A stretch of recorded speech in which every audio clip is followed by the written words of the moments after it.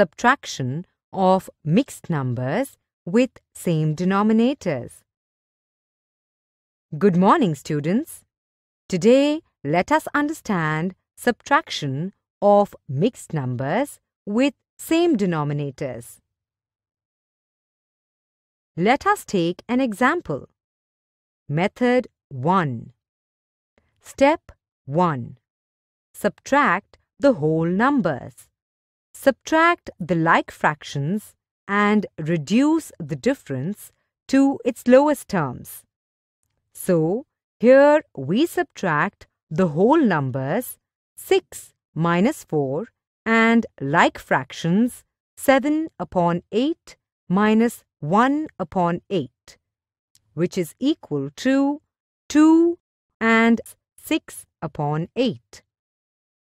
We further reduce 6 upon 8 to its lowest terms by dividing numerator and denominator by 2 is equal to 3 upon 4. Step 2. Add the resulting whole number to the fraction.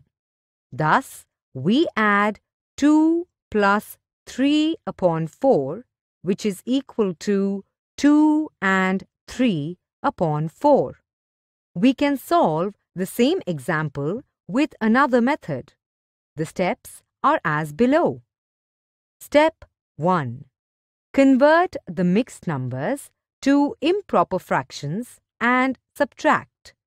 Thus, 6 and 7 upon 8 is equal to 6 into 8 plus 7 the whole upon 8, and 4 and 1 upon 8 is equal to 4 into 8 plus 1 the whole upon 8, which is equal to 55 upon 8 minus 33 upon 8.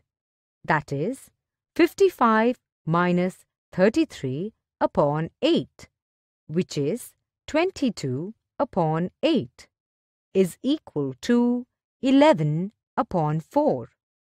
Step 2. Convert the difference back to a mixed number. Here, in order to convert 11 upon 4 into a mixed fraction, we divide 11 by 4. We get the quotient as 2 and the remainder as 3. Thus, the resulting mixed number is 2 and 3 upon 4. Now, subtract 15 and 2 upon 3 minus 11 and 1 upon 3. Let us use method 1. Subtract the whole numbers. 15 minus 11 and subtract the like fractions. 2 upon 3 minus 1 upon 3, which is equal to 4 plus 2 minus 1 upon 3, which is equal to 4 plus 1 upon 3. Lastly, add the resulting whole number 4 to the fraction 1 upon 3, and we get the mixed number as 4 and 1 upon 3. Let us quickly solve one more example, but this time we will be using method 2. Firstly, convert the mixed numbers to improper fractions. Thus, 8 and 9 upon 13 minus 5 and 7 upon 13 is equal to 113 upon 13 minus 72 upon 13 is equal to 113 minus 72 upon 13, which is equal to 41 upon 13. Now, to convert 41 upon 13 into a mixed fraction, we divide the numerator 41 by denominator 13. we get the quotient as 3 and the remainder as 2.